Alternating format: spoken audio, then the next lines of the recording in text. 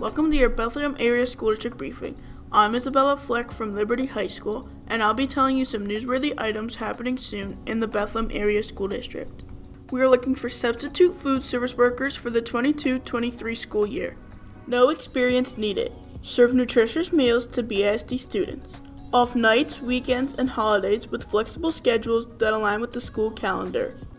If you are interested for more information, go to basdschools.org for this and more opportunities in the Bethlehem Area School District. Since the holidays are coming, Freedom and Liberty High School choirs and orchestras are hosting holiday music shows.